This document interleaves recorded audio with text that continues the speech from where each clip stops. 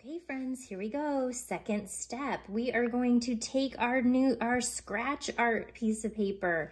We're going to lay it down and lay our tulip that we have right on top of it.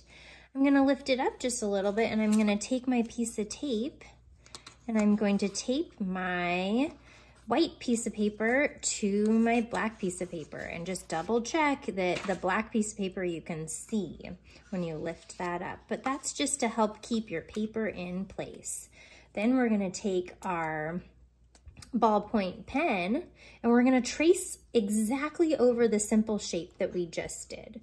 So I'll start with the V up here. You're gonna wanna press kind of hard because our goal is to make an imprint in the black paper underneath. Okay, so it's okay if it's not exactly on your lines. I'm gonna come back over here and draw my arch going down the other way. Okay, then I'm just gonna pick it up just to double check. Oh, I do have a little shape underneath there. All right, here we go. We're gonna do the same thing with our rectangle for our stem. And we're gonna do the same thing with our leaves that are attached to our stem.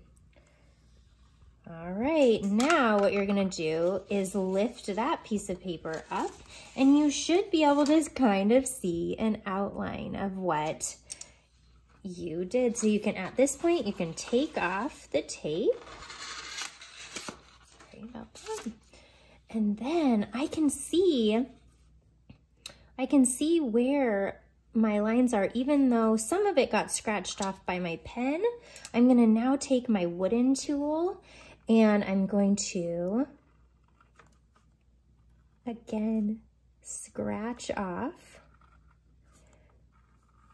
all of that, just following my same lines. But this tool is so cool that it helps it scratch more. And we can see things more clearly.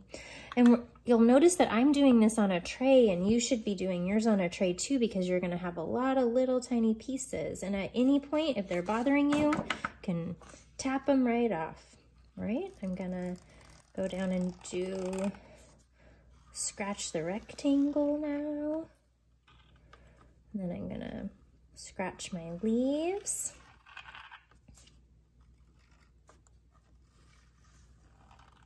All right, now this is where we get to do that cross-hatching and hatching that you got to learn about before. Now you can choose whatever you want to do here. I think I might do some cross-hatching on the stem all the way down. And notice I'm doing my diagonals in one direction. Then I'm gonna come back up and I'm gonna do them the other direction.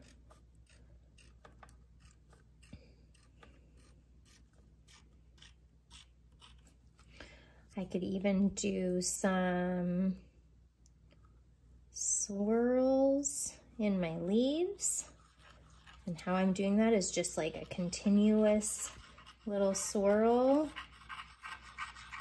all the way down.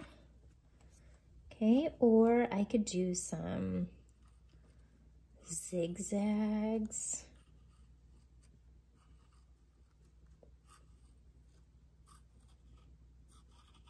And with my tulip, I might just put some shadow lines over here.